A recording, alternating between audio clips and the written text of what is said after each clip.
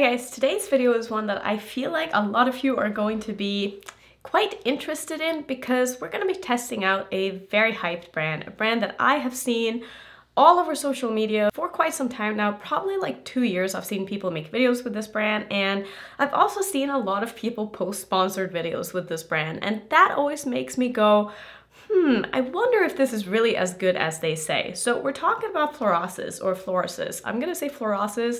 Not sure exactly how to pronounce it, but this is a brand that is most well known for their extravagant, super beautiful packaging with amazing imprints in their products, and it's all about the aesthetic. And I feel like that is the thing that gets pushed about this brand, not so much like the performance of the actual products. And I have seen people that I trust do sponsored videos with them, and even though everything that comes out of their mouths are always very positive, me watching their application of the products have never really impressed me. So I'm interested to see if I'm going to like these products. They did send me these in PR. This is not sponsored at all. I've had this package for I don't even know how long, probably like 2 months, and I've been meaning to do something with it, but I just haven't gotten around to it until a few days ago. I was watching Karen Harris, and she did a video trying out this brand because she also had the same package for a while apparently, and it kind of just reminded me. And I was also very impressed by the performance in her video. Like, she seemed to really like everything seemed to look really nice on her, so I'm interested to see if I'm going to like these products as well. So we're gonna test it out. We're gonna see if the hype is real, if these are just beautiful products, or if they actually perform well too. So let me show you the things that they sent me. So I already have one thing on my face today, and it's a loose setting powder. Now, I'm not someone who's very good at reviewing powders, so I didn't want to do like a first impression. I'm gonna keep playing with this. So far, performs like a powder. I don't know what else to tell you. Like I said, I'm not someone who tries a lot of powders. It set my makeup, it was nice, it didn't leave a white cast, and I think that the packaging obviously is really, really beautiful. I will say all of these are plastic, so they don't feel very heavy. They don't feel luxurious per se, but they also don't feel cheap. But just keep in mind, it is plastic packaging, but the attention to detail is beautiful. The puff is really nice. I didn't use the puff, not really a puff person, but I do like the amount of products that come out of the puff. I do find this thing to be kind of annoying and just like an extra step in order to be able to use the powder. Like, I prefer loose powders that just have like an attachable lid that I can dump the powder into. Like, that is just my preference. But if you like powders with a sifter and you like using a puff, maybe you would like this. I found that putting the brush in here, powder kind of just like flew everywhere, so a lot comes out, which is a good thing, but it also just kind of gets everywhere. So just wanted to put that out there. As for the performance, like I said, it seems like it looks nice. I don't see really any difference between this powder and the powder that I normally use, which is my Wet n Wild loose setting powder. But again, I'm not a powder expert, so I'm not going to give you like a review of that yet. I'm gonna keep using it.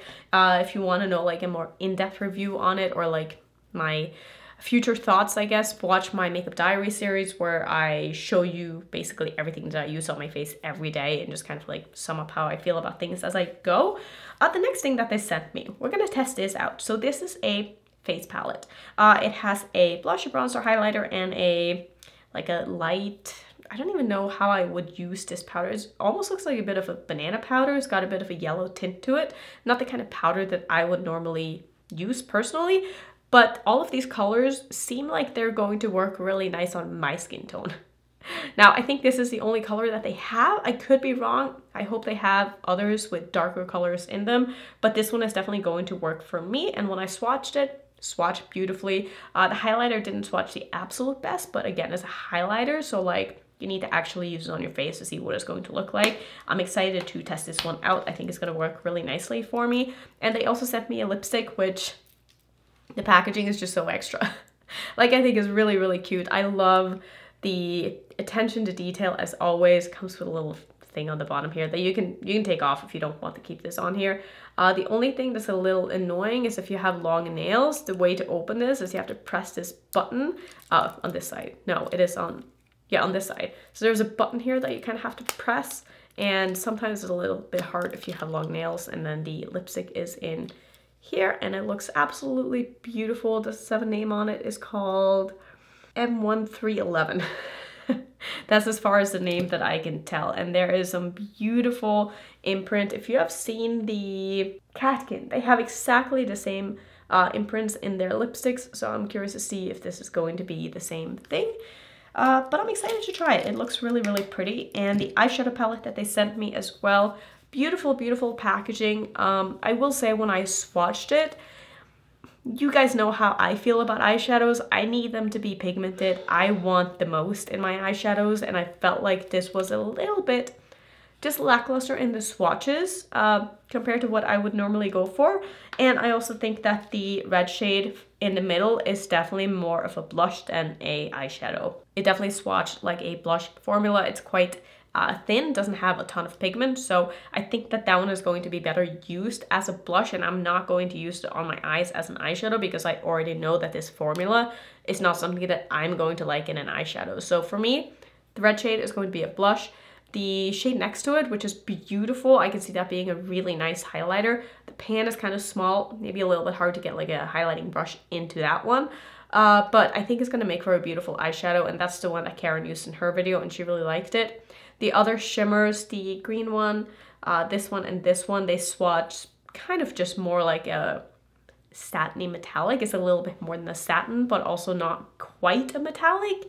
I feel like they're going to look nice on the eyes. They're probably going to wear well. I feel like this is a just very sophisticated formula. It's something that I could see high-end brands coming out with, something that's marketed for more of a mature audience or someone who doesn't like as crazy makeup as me. So it's probably going to be kind of a toned down look, but I'm gonna obviously put my own twist on things and see what we can come up with. So I'm actually gonna start with putting on the lipstick because my lips really need it. So I'm gonna try to find a lip liner that's gonna go with this color.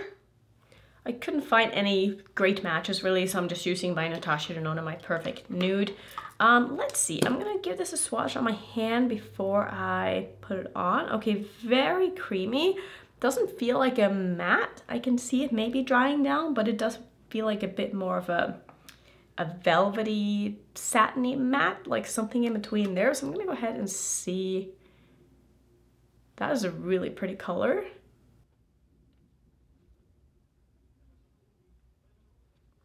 Putting it on, it definitely looks more like a matte lipstick, and it does seem like it clings a little bit to some dry patches that I have. I'm gonna go ahead and just remove a little bit of this and kind of just blot it. Keep in mind my lips are very dry right now, so if you don't have dry lips, probably won't be an issue. I think the color is beautiful. It does feel a little bit drying on the lips, but I think if I had put like a lip balm or something underneath, it wouldn't be a problem at all. But I just wanted to test it on my like dry lips because a lot of my lipsticks work perfectly over my dry lips and it's not an issue, but I think the color is really, really nice. So I'm just gonna leave this on for the rest of the video and I'll see how I feel about it towards the end. It's definitely a matte lipstick. I take back what I said when I swatched it because it swatched a little bit creamier on my hand than it went on to my lips. Let's try out the face palette. So I'm gonna do probably all of these. So we're gonna try, well, all of them except for the like the light powder, which I don't really know how to use, but I'm gonna take this bronzer here and I'm gonna use my Rephr brush that I like applying bronzer with. This is the P09. It says P09A because this is a prototype, but I think it's just the P09. We're just gonna go ahead and see. Okay, that is a beautiful bronzer color. It's definitely more of a cool tone bronzer, leaning more towards a contour, but I think it's definitely usable as a bronzer. That actually looks really, really nice, and it's got a nice amount of pigment to it. I feel like it's more pigmented than I expected it to be, which is not a bad thing at all. So I don't really do a lot of contouring or bronzing. I'm definitely more into blush, so this is the only place that I put bronzer and contour. I do not like doing anything underneath my chin because I've just seen too many people who's done that in real life and it looks ridiculous, and I don't trust myself to blend it properly, so I just don't want to be one of those people. We're gonna go ahead and try the blush. I'm excited. This color looks really nice, and I think that together with the lipstick is gonna be a really nice combination. Yeah, that's a really pretty color as well. I feel like this palette is like perfect for me when it comes to like the tones in it, because these are colors that are, like I said before, pretty much perfect for me. And I'm excited actually to have this in my collection. I hope that I like the highlighter because this could be a travel palette for me for sure. But that is a beautiful blush. I like how it's not super pigmented, but it has enough pigment to it that I can build it up to be nice and pigmented. But you can also get more of a sheer application, and it builds and blends really, really nicely. I will say so far I'm impressed with this little thing, and like I said, I really hope I like the highlighter in here. If you're someone who likes to use really large brushes for your bronzers and your highlighters and stuff like that, then this palette might be a little too small for you, but thankfully I'm someone who I like using smaller brushes, so my brushes fit very nicely into here. Like you can see, this is the blush brush that I use. I have a very small face, so this is a pretty small brush for what other people use. So just keep in mind like the sizes of the brushes that you use. If you like using big brushes, this might be a little bit cumbersome to use, but for me, it's working out very nicely.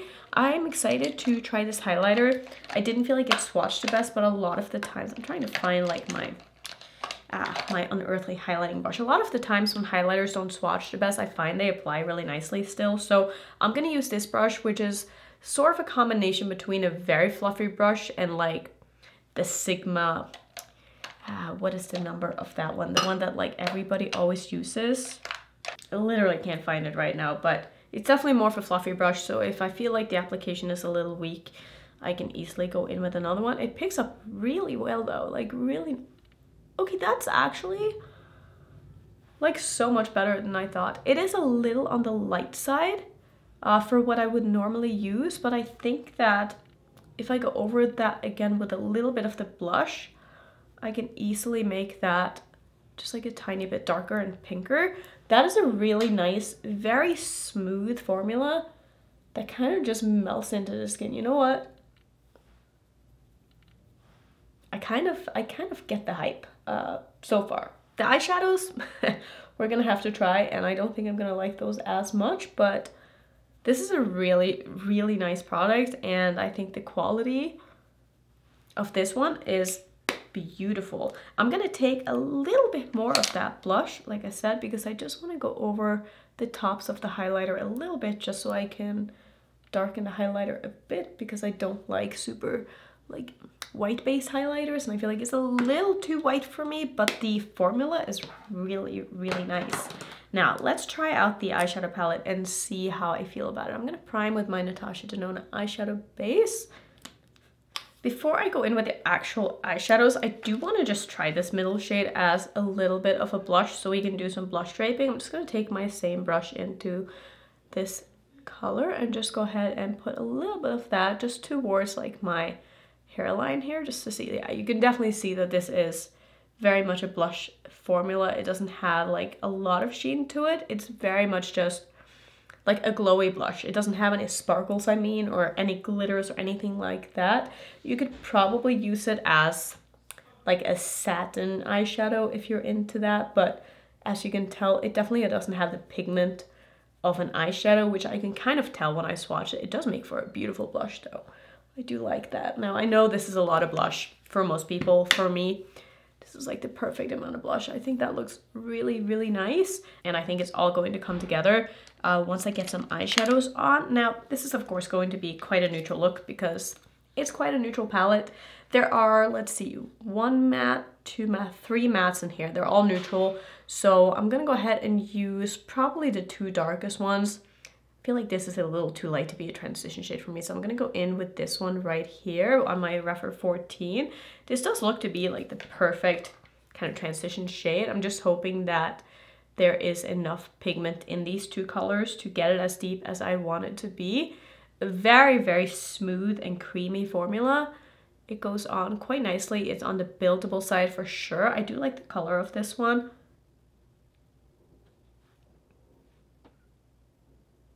I think if you are someone who is more into, you know, very basic, quick and easy, everyday sort of makeup, you prefer your neutrals, I think this brand could definitely be for you. I think personally, eyeshadow wise, I don't think this is going to be like my perfect eyeshadow formula, just because, you know, the colors bore me a little bit. Don't get me wrong, I am in neutrals from time to time, but I want them to be just a little bit more punchy and dramatic, and I feel like this is just more meant to do softer looks. I'm sure I'm going to get a beautiful look out of this that I'm really going to enjoy, but I'm also not really a look repeater, so I'm not going to see myself, you know, reaching for this on a very regular basis. But I'm having a good time with this, and I think that the formulas are, like I said, really, really nice. I don't have any complaints really so far. It just depends on if you are the target audience, I guess, for this brand, and I think the only person who can know that for sure is you. But I mean, I feel like I got a decent amount of pigment with this color. I am blowing this out quite a bit because I do want this to be, like I said, when I do neutrals, I do want the look to be quite dramatic. I'm gonna take the shade underneath my eye as well here.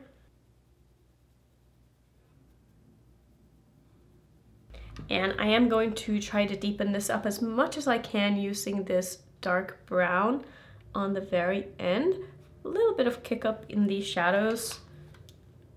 Nothing that really bothers me though. Okay, so I don't think that we're going to be able to get this super dark, but I do think I'm going to be able to add enough depth that I'll be okay with not bringing in anything else, but I would prefer if this just went a little bit darker. Also a very, very creamy, smooth, easy to work with, buildable formula. Not the most pigmented straight off the bat, but you can definitely get it to build to be pretty similar to like the depth in the pan. Like one of my concerns with these products were that just because the pans are so intricate, I wasn't, well, maybe I was assuming that they would be a little bit just hard pressed so that, you know, they would be able to get those beautiful imprints in there. And with them being hard pressed, I thought that the pigment wouldn't quite be there, but they actually pick up really nicely on brushes. And as you can tell, I feel like I'm able to build it up quite well. It does take a little bit of time and like building, but it certainly does build, and I'm not mad at this result at all. Just going to connect that in the outer portion of my lower lash line here as well.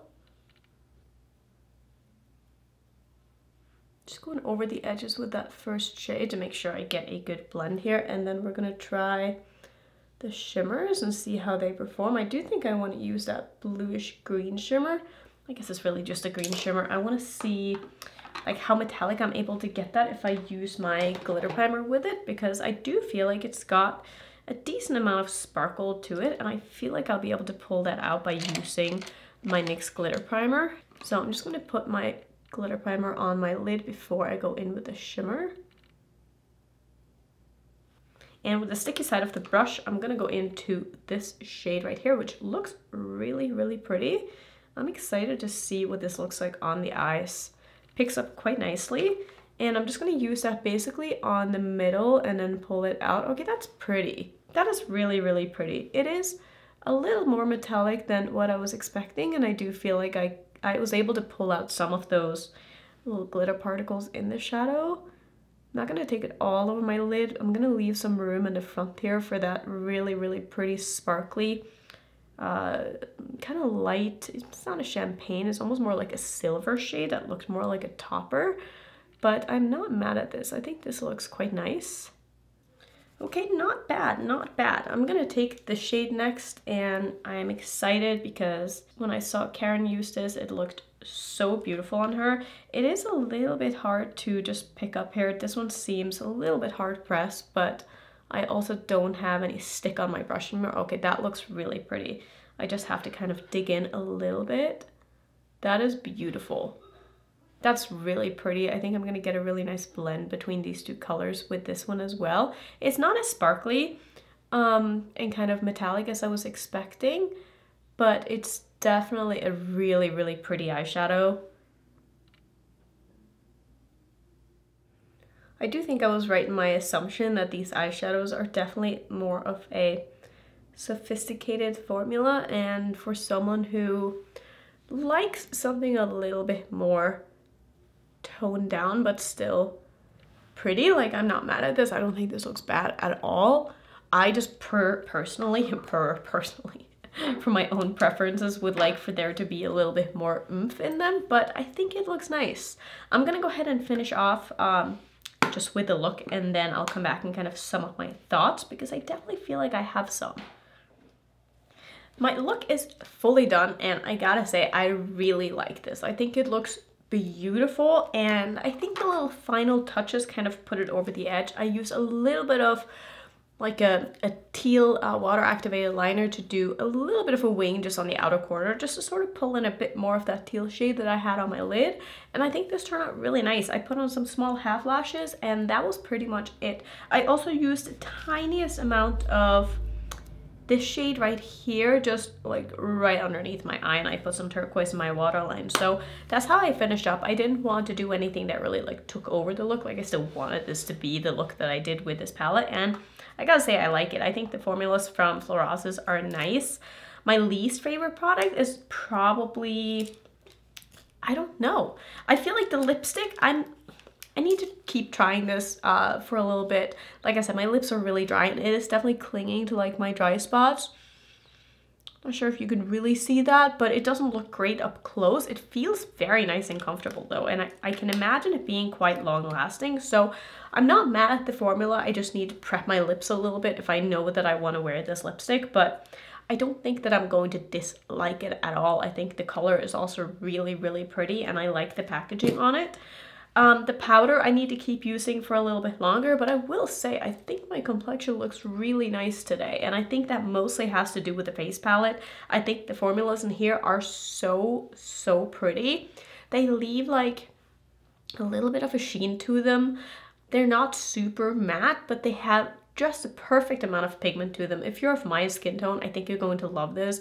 And the more I look at this highlighter, the more I'm like, that looks so nice. It's so natural, but still, it just looks beautiful. Like, I don't know how else to explain it. I really like this palette, and I'm very happy that I have this in my collection. I can see myself using this a lot. The eyeshadows are probably not something that I'm going to be reaching for again, just because it's not my preference. Doesn't mean it's bad by any means. I think that everything performed really well. I think as long as you know what you're getting when you go into this, and if you think that this is something that you're going to like, knowing what formulas are in here, I think you're going to love it. But for me, it's a little too wishy-washy and not like too... I just want a little bit more, okay? Like, I'm extra, and I don't feel like this is extra, and I feel like this is for someone who doesn't want to be extra, and there's a lot of you out there, and I think this would be great for you. But for me, I don't see myself really pulling for this again. I can maybe see myself using the blush again. That is really pretty, and I enjoy that quite a bit. So those are going to be my impressions of the brand. Have you tried the brand? Have you been eyeing the brand? Is there anything from the brand that you're interested in? Do you think that this is something that is for you? And if the answer to that is yes, what is your normal makeup aesthetic? I would love to know like who exactly this is for, and like if you have this and you love it, let us know as well, because I feel like having a conversation in the comment section is going to help other people decide whether or not this is something that they want to test out. So I would say I like the quality of the products a lot, and I think it's just a matter of preference when it comes to this brand. If you think you're gonna like it, you're probably gonna love it. So yeah, thank you so much for watching. If you want to see some other indie makeup brand reviews, I'll put my playlist up on the screen, and if you're new, don't forget to subscribe, and I'll see you in my next video. Bye.